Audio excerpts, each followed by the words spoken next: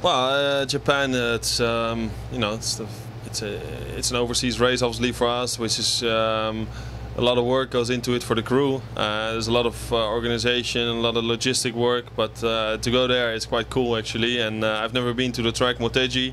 I look forward to it. I think the Japanese are great fans. After my past experience racing in Japan or with Formula One in Suzuka, I always enjoyed driving in front of Japanese fans. So I'm sure it's going to be the same in IndyCar.